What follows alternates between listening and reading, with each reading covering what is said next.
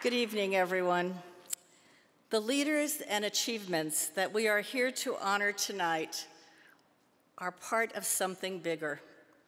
They are part of a movement that has been 22 years in the making. Like every moment, Vital Voices started small.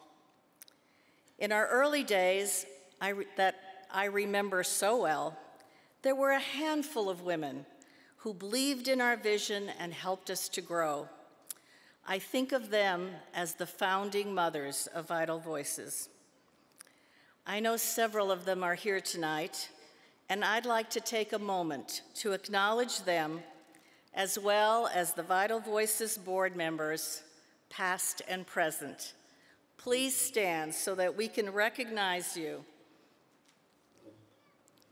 We need some lights.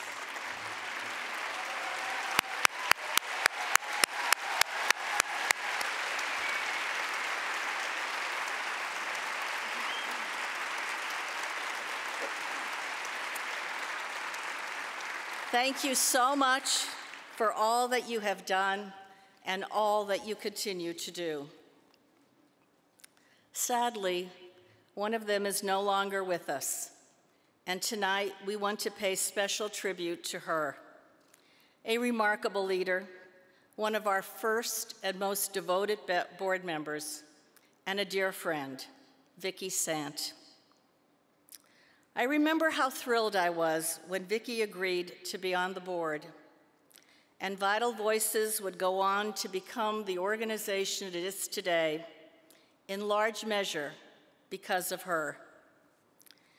Just a few months ago, Vicki left us after a long battle with cancer. She was surrounded in those last moments by her dear husband, Roger, and their family.